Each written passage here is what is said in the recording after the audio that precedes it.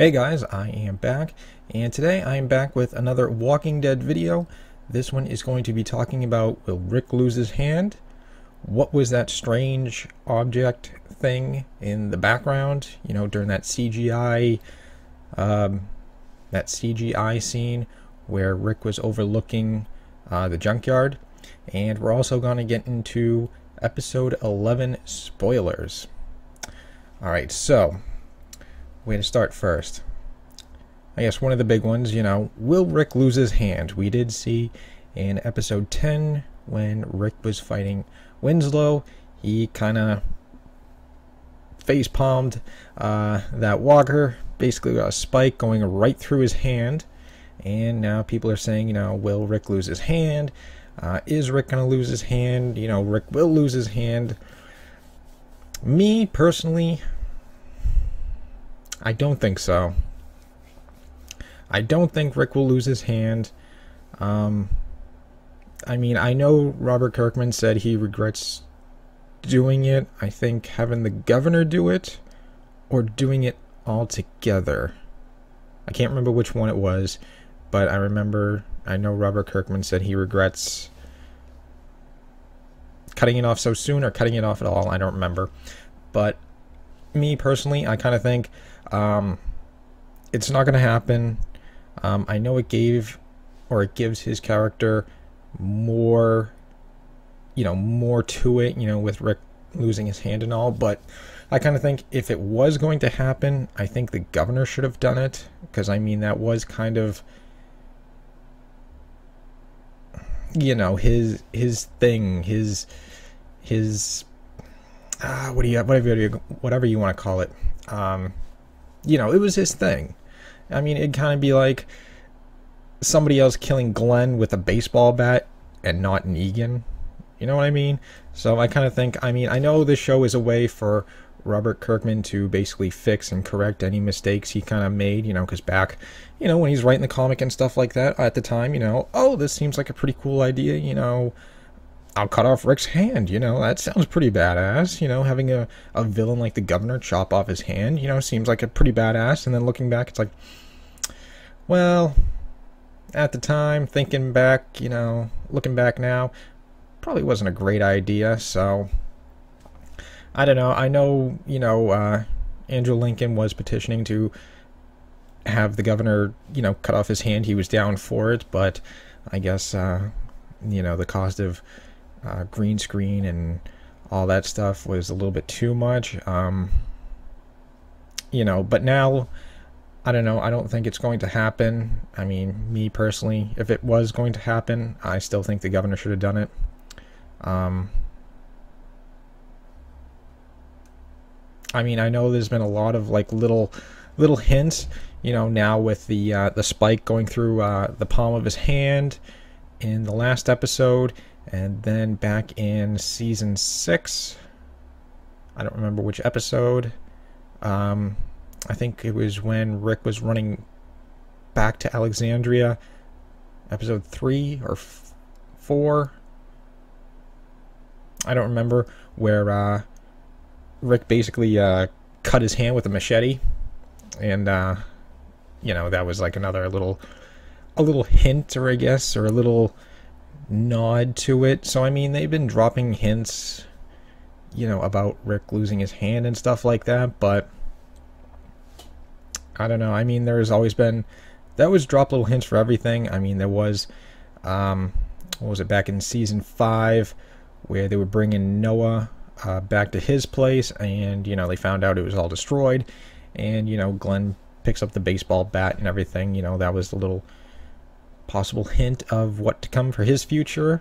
And then, you know, we did get the you know, same thing with Terminus, you know, when he was about to get hit over the head with the bat, but you know, Carol interrupted that and stopped that.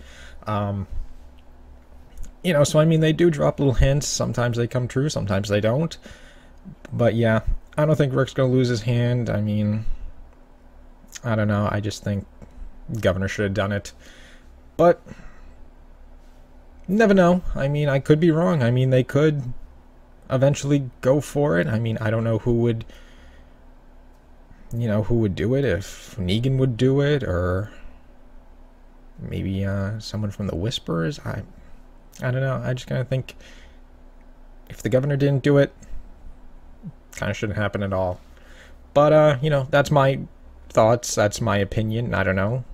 Let me know what you guys think. You know, should Rick lose his hand? If so, should it have happened already, or should somebody else do it? All right. And one of the next ones was, what the hell was that little object that flew by in that overview of the junkyard? Was it a bird? Was it a plane? Was it a UFO? Was it Superman? I don't know. I've watched it many, many times now. Your guess is as good as mine. We all know it was green screen. So, you know, whatever it was edited in, was put in there for a purpose. I mean, you know, if it wasn't supposed to be there, I'm sure they would not have put it in there because, well, I mean, I really don't know how well green screens work. I don't know if you need to be, you know, close to them, or if they're, you know, 50 feet away, or if they need to be, you know, basically right behind them. I mean, I don't know. So, I mean, it would have to be put in there for a reason. I mean, I just can't see, you know, it being anything else. I know we had a little, you know, that, remember in, what was it, season 6, episode 9, right before Daryl blew up, what was his name, the biker gang, or Negan's biker gang, Jesus. You know, in the background there was a little car that showed up and everyone was going crazy. Oh my god, it's Negan, you know, Negan's watching, Negan's, you know, there. And it would come to find out, Greg Nicotero basically said, yeah, that was just, you know, some woman who got through security and was going to turn down the street, and, you know, the explosion stopped her dead in the tracks. So, you know, I mean, that wasn't green screened, you know, that was just real, you know, that was on the road and everything like that. So, you know, that there was an accident, where whatever this thing is, it's on a green screen, must have been put there for a reason. I mean, again, I don't know. I mean, these are all just my guesses, my thoughts, my opinions, but your guess is as good as mine on this. I have no idea. Yeah, those are pretty much like the two big questions from episode 10. You know, will Rick lose his hand, and what was that strange thing that flew by? I don't know. I guess we'll have to wait and see. But yeah, those are just my thoughts and opinions on that. You know, if you guys got any other opinions or thoughts on what it was, you know, let me know down below. All right, now we're going to get into episode 11 spoilers. So if you don't want to know, stop right here. You know, thank you for watching. If you like the video, you know, give me a like. If you like the channel, wow, I'm losing the ability to speak. If you like the channel, feel free to hit that subscribe button. That would be awesome. Alright, so for those of you who are continuing to watch, episode 11, I'm in one of those, you know, Facebook groups, I don't know, Walking Dead fan group or something like that. You know, it's one of those Facebook groups. They posted, I guess, a Q&A, and these actually have been accurate. Really extremely accurate. I've already given my predictions on what I thought will happen, so, you know, I can't go back and, you know, oh, I told you this was going to happen. You know, I put my predictions out on Tuesday, so, you know, but let's get right into it. Spoilers for Walking Dead Season 7, Episode 11 Q&A. Easy Street is back, and Eugene totally digs it. Alright, what does Dwight do when he discovers Daryl is missing? He basically freaks out, but then when he finds the note someone slipped Daryl that said, "Go now," it stops him dead in his tracks as if he recognizes the handwriting and knows who wrote it. 2. Why does...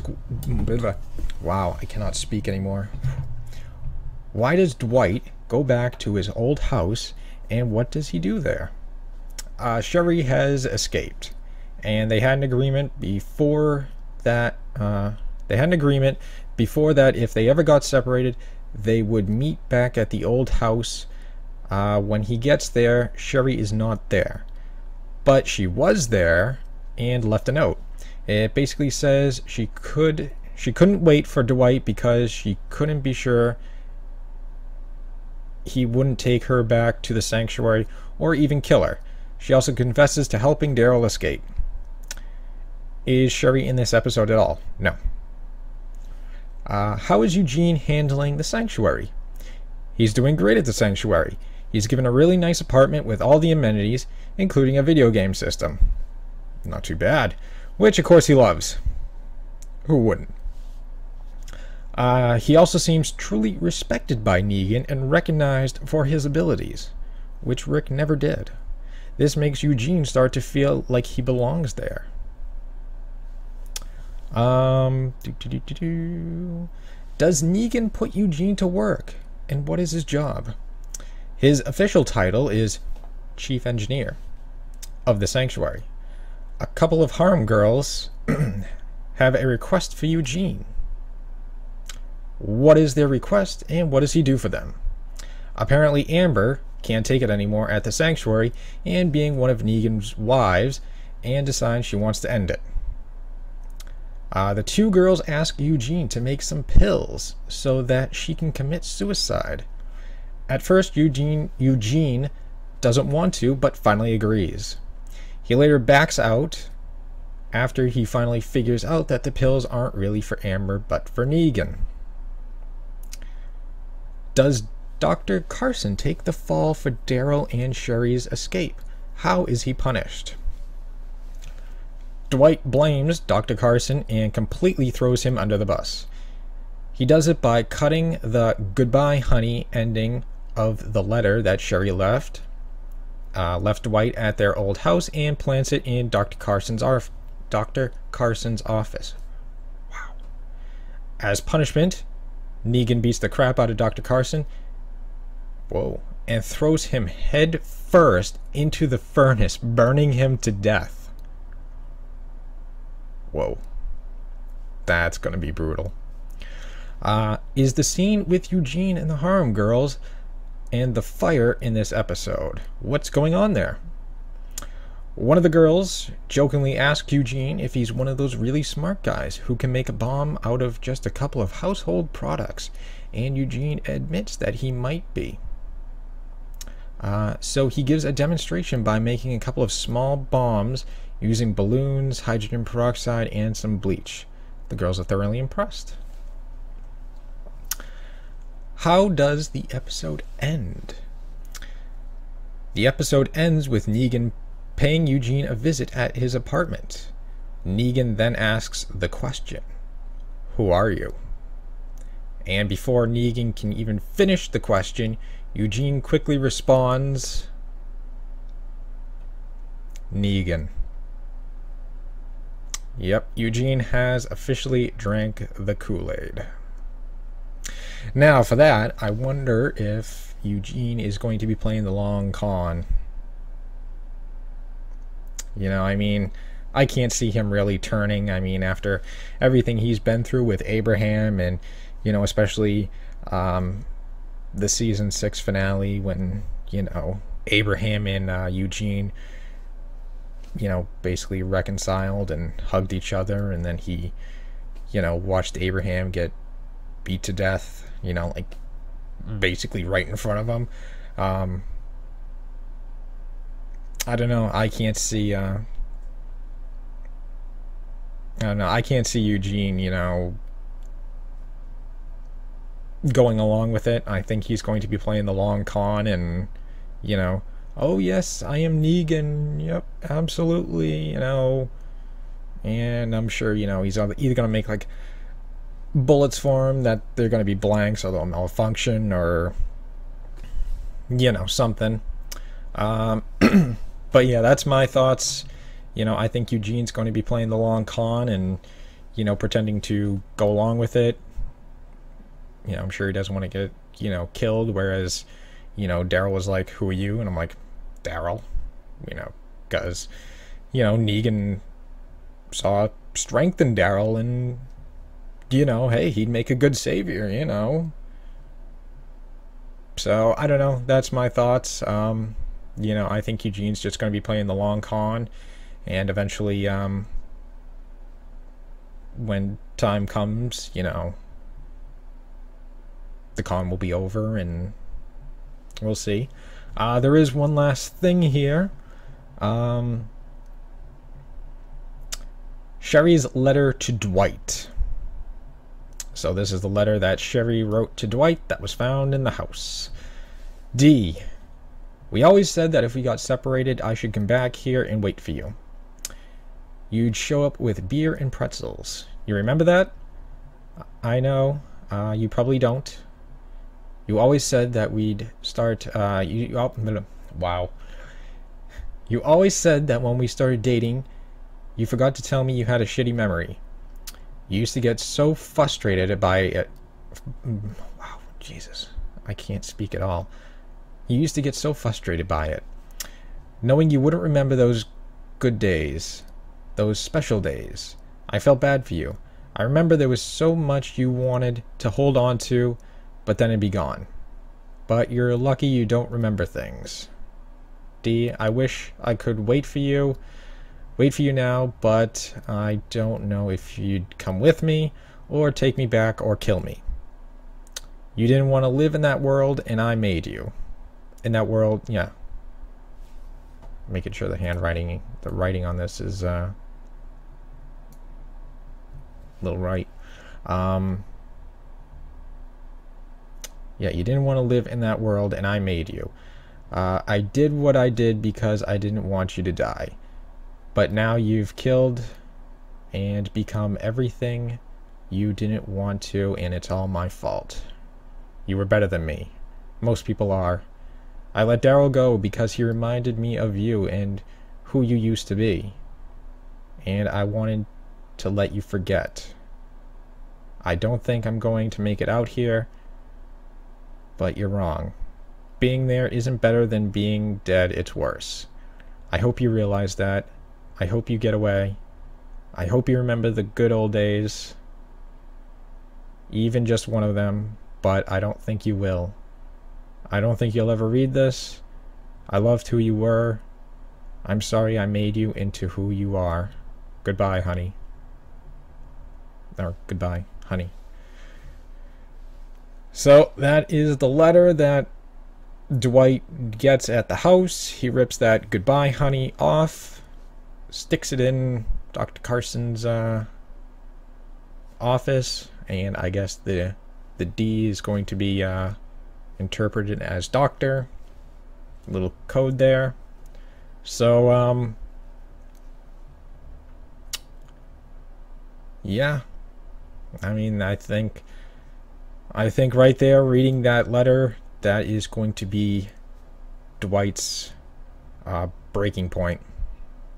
I think that is officially going to make Dwight snap, realize what happened, you know, start to basically regret himself, you know, because I mean, that is a really rough letter to read. I mean, you know, I used to love who you were, you know, I'm sorry I made you this way, you've become everything that you didn't want to be. Yeah, I mean, that's rough. But yeah, I think this is going to be the part that, I don't know, whatever you want to say, breaks the camel's back, I guess, you know, and this is where Dwight, I think, starts to you know, regret everything, and, you know, start to I guess maybe go back to the way he was before. You know, maybe that's why he, I don't know, maybe tries to make it up to Daryl, or, you know, you were everything that I used to be. I don't know. But,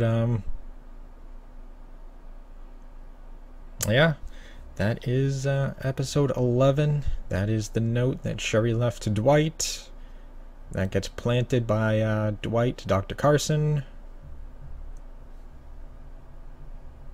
But yeah, I think this is going to be where Dwight has a complete 180, starts to you know, change direction and whatnot. But yeah. Alright guys, well, I hope you enjoyed this video. If you did, feel free to drop it a like. That would be awesome. Of course, my dog had to bark at that time. I hope you guys enjoyed the video. If you did, drop it a like. If you like the channel, feel free to hit that subscribe button. That would be awesome. Getting so close to 50 subs. You know, I'd hope to really want to hit that 50 mark soon. But yeah, let me know what you guys think down below in the comments section. Do you think Rick will lose his hand? What was that little object thing, you know, flying in the background overlooking the junkyard? Let me know what you think of episode 11. Do you think this is what's going to turn Dwight, you know, make him change his ways and, you know, regret everything that he's done, you know, now that his wife is gone? And, you know, let me know. But other than that, you know, more videos on the way. So, stick around, and I will see you guys next time. See ya.